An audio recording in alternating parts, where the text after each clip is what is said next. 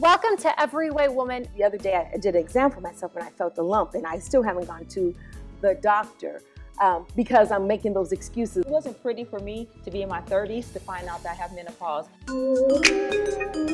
I thought about the pill, IUD, the Nuvo ring. In my own mind, I never thought about condoms as birth control for women. Sex. That's cardio. You get a partner to last 30 minutes. I'm going to talk about menopause because frankly, it's something that most people aren't talking about. My hormones were raging and I just felt completely out of balance. But now that I've gone through menopause, finally my body's at peace. I was younger and still to this day, I try and just, power through. And I think women do that a lot rather than, we listen to our bodies, but we're trained to tolerate so much pain. So many times when we get urgency, frequency, and we blow it off, oh, I'm tough, I'm a woman, I can survive that.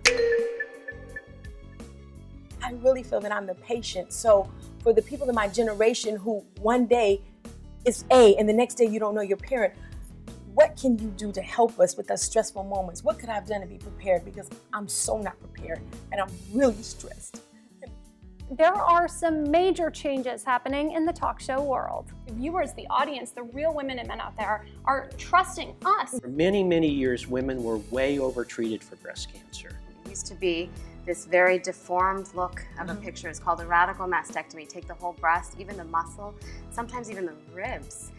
50 years ago. If they're in their early 20s, likely even after chemotherapy, their fertility will be okay, but you can never guarantee. We're trying to give or create segments where people know what questions to ask. What's your question? Why isn't there more information on the severe side effects of cancer treatment?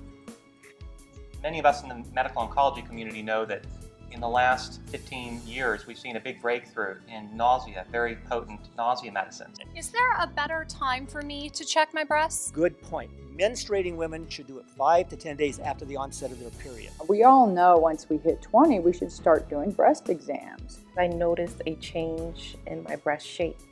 I felt a lump in my left breast. And I found a lump.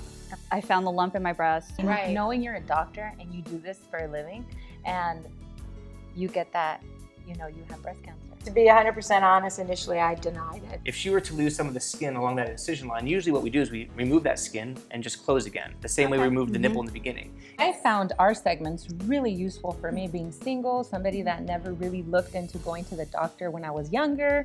For more information, please visit our website, everywaywoman.com. Are you an everyway woman?